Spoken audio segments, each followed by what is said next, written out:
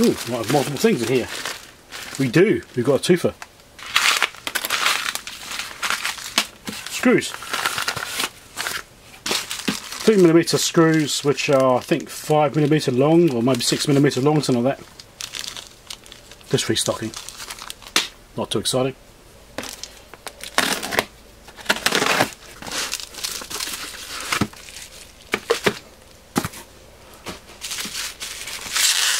The packaging is quite good. It survived the trip. Cool. So this is actually someone's project. They're building these things themselves in China, and it's a spectrometer. So I saw a video recently, and this is called the Little Garden Spectrometer. That's just what the person chose to call it, Little Garden. Apparently it's got more meaning in Chinese than it does in English. So you put this up your PC or your computer, whatever you're going to use for it. It outputs as webcam basically, but it gives you spectrum. And you have a CFL here to calibrate it with. Even supplied a little adapter which allows you to screw this in. This is a 220 volt one, which is great. I could always run my Variac anyway, it wouldn't matter. This kind of connection on it, which, oh, it's adjustable. That's pretty cool. I haven't seen that before. Perfect. So you can screw that into there, and then you can use this to calibrate the spectra coming out of this, because these have certain lines on them for the type of emissions they give. Got some little filters that go over the input if you've got a really bright light source. Little USB cable came with it. We wanted to get a spectrometer for ages, but they've been horrendously expensive. I mean, if you get a commercial one, you're talking thousands. This was really cheap. Now this guy says making them himself, so it's got 3D printed aspects to it. I think the case is original, but the internal structure is 3D printed, and he makes these himself. And it was cheap. It's a fraction of the price of what you pay for a commercial one. And from what I've seen, it does a pretty good job, and it does a really broad bandwidth as well. And what I really wanted this thing for was checking things like infrared, for checking emission frequencies of infrared, you know, for infrared controls, things like that, and infrared devices, which are a bit harder to try and deal with because a lot of these commercial ones don't actually do infrared, they only do visible light spectrum, or they go into near infrared, but they don't go right up in there. So I needed something which covered that, and this does cover it. So that's quite good. I think it goes to like 1100 or something.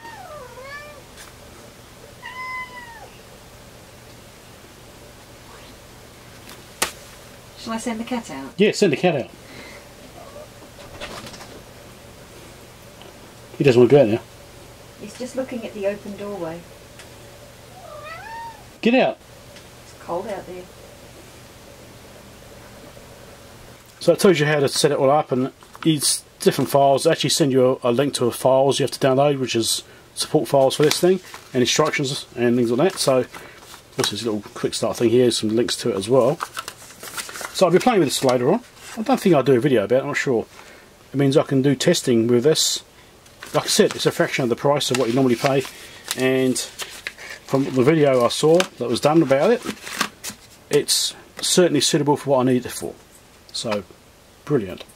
So I'll chuck a link down below for this, because there's a good chance you'll want one of these things too. Well, by then I would have played with it and confirmed it actually works nicely. As long as it works properly, I'll put a link down. So it's got this package arrived. Now this was one which is redirected. This was actually delivered to Palmerston North instead of to my place. And then I got a phone up saying, hey, we've got this package, is it yours? And yeah, anyway, I've got it. And it had been opened and resealed. And I've just opened it to make sure there's nothing in here which is like got my address on it and stuff. But let's see what we've got in here. And I had a bunch of stuff which was all delivered on the 22nd, which didn't arrive. And hopefully this is everything which was supposed to be delivered and didn't arrive. So we'll start with these first.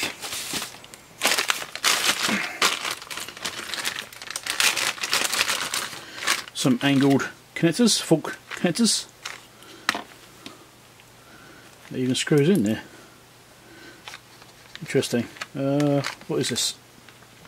It's got a little screw turn on there, so you can put a wire in that and screw that in. And see there, angled for easy connections. Get some of those. There'll be links for these things down below. And you've got some bananas as well, same deal. So these have got some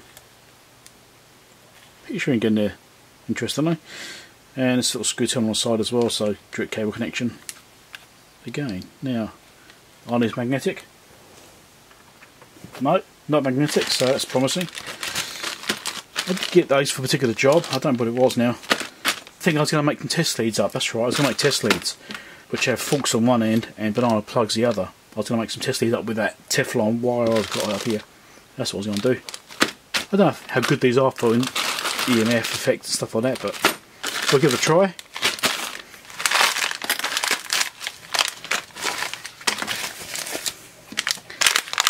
So these are some audio boards, right, okay. Just had something like this in the last mailbag. This is a combination of both, and it basically is an isolation transformer. So you have two transformers on here, and you have audio cable on one side and isolator on the other side. So you get rid of ground loops and that sort of stuff. So you've got ground loop issues on your audio equipment. You can put one of these things in series with it, and it breaks the ground connection. And you have an inductive coupling through these transformers. Let's have a quick look at these and see what we're actually measuring on them.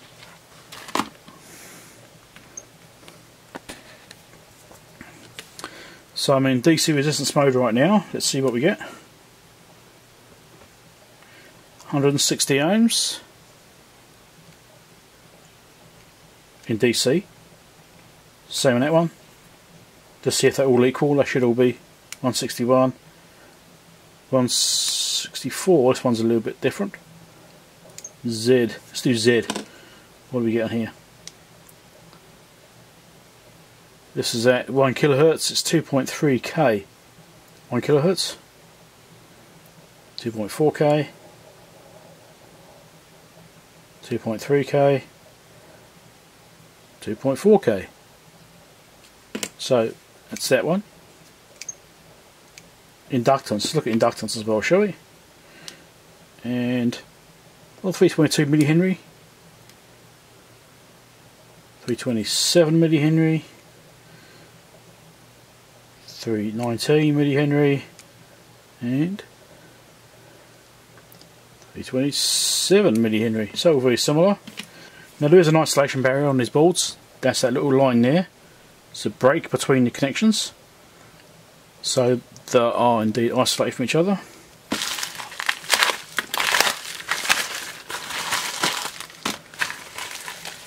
Bearings inside little holders, that's pretty cool. What size are these? Does it say on here?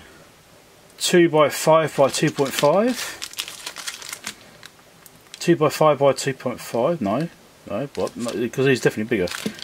Oh, it shows all of them.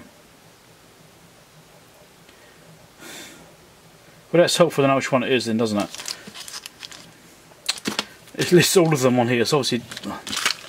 Yeah, alright, well, I don't know which one's which. And you've got another one. So I've got 3 sizes in here, I don't know what sizes they actually are. But anyway, there'll be links for these things down below. These are for replacing bearings on fans, cooling fans. So, I already got some which I showed before, and I thought I'd get a few more sizes as well. So that's those, that's good. This also says bearings. This is 4 by 9 by 4. This one's actually got something on it, which makes sense.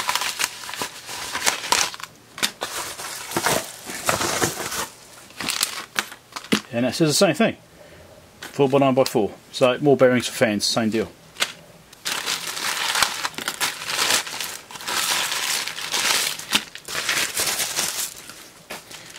And here's some more bearings for fans, more sizes.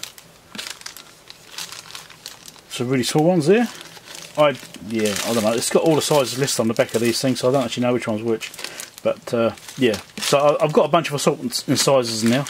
So there's a good chance that if I come across a fan which has got replaceable bearings, that I'll be able to do it with a bit of luck.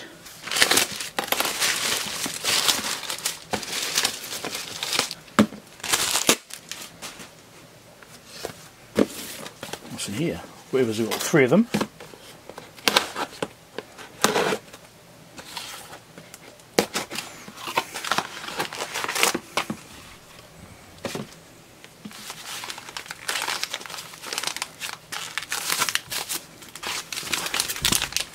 Oh, okay. Little fan. 24 volt fan. Hydraulic bearing, apparently. What size are these? 80mm, are they? Oh, 90mm. Was it 90mm? I think I didn't have 90mm, so I think I bought some of them. Yeah, 90mm fans. 25mm thick. So 25 by 90. I didn't have any particular size. I had a project where I needed to repair one. Or replace one. And I actually managed to repair it. I managed to fit new bearings in it from I stole from another fan. I realised I didn't actually have any of this particular size fan, so I'll do it now.